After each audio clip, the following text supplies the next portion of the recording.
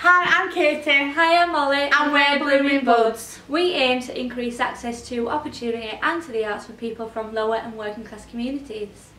We do this by working in schools and youth centres. We also do weekly sessions in community centres, and we also make professional verbatim theatre. We first got involved in Soup back in November 2017 when we pitched for our play Brenda's Got a Baby, and we won £200 to make the set and costume for that play, which was incredible because it was the first lot of funding and support that we got to make the show. We then went on to take it to Edinburgh. It is now on tour, including going to New York in September.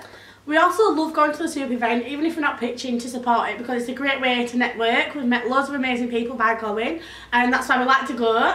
We've also met a lady who was on the panel for some other funding, and we were then successful in securing seedbed funding, which is £5,000 for the year. So that made a huge difference to us as a company, being largely unfunded, and we wouldn't have met that person if we hadn't been at the Soup event. We've also visited other Rotary clubs and done presentations, which has been incredible because again we've received more funding, but we've also done more networking and received such incredible support from people that have asked us to go back again, and that all started from that first Soup event.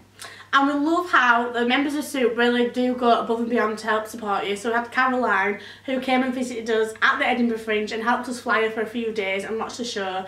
And it's just amazing to know that we've got that support behind us. There's such a massive fan base of the Soup, and we know that if we ever need any help or support, it's only an email away.